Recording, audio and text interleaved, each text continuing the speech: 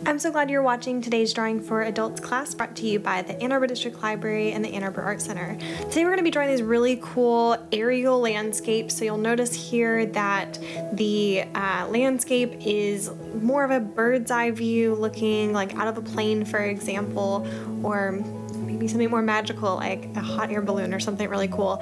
So I am going to do this as a pastel drawing, like soft pastels. So if you have soft pastels, definitely use those.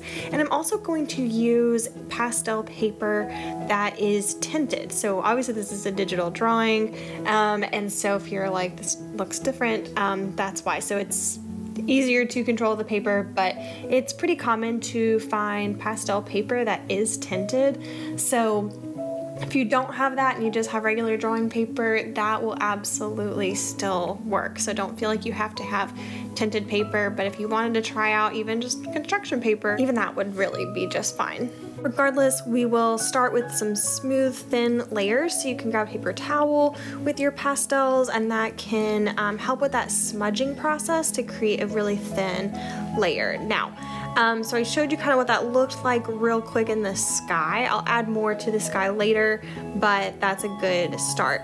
So first and foremost, the thing that you need to do though is to sketch things out lightly in pencil. So you can see where I have a really loose sketch in pencil. And so in order to do that, you know, having a good photo reference, unless you're just randomly able to, you know, get up in the air and look down in real life, but most likely you will need a photo reference. So if you just do a quick Google search and find some kind of aerial landscape, that will most likely be good. So just be paying a really close attention to the different shapes that you see.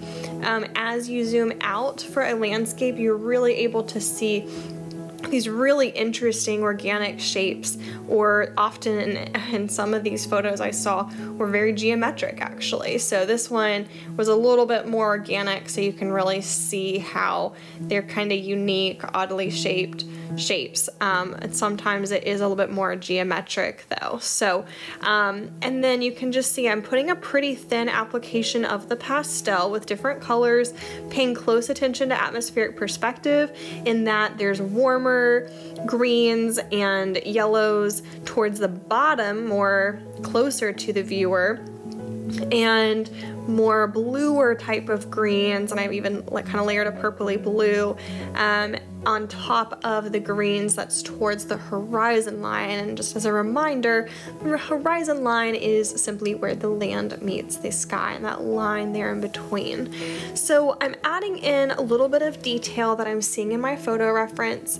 With pastel though, sometimes it can be challenging if you're working on a smaller scale, especially to get a lot of details. So give yourself some grace as you're filling in those details. Really look for high contrast, making sure you've got the darker areas, the lighter areas. If you're working on white paper, don't overdo it. And even if you're not working on white paper, also still don't overdo it. Let the paper show through, even if it's like a funky red color. This is a unique opportunity. So the next thing, you know, I could really just leave it how it is, but I'm gonna go ahead and start adding in some more bold colors. So you can see here I've started adding in this purple and some brighter orange as a fun way to make it just a little bit more colorful and a little bit more unique and more, I wouldn't say abstract. It doesn't look totally abstract or anything, but it is a little different.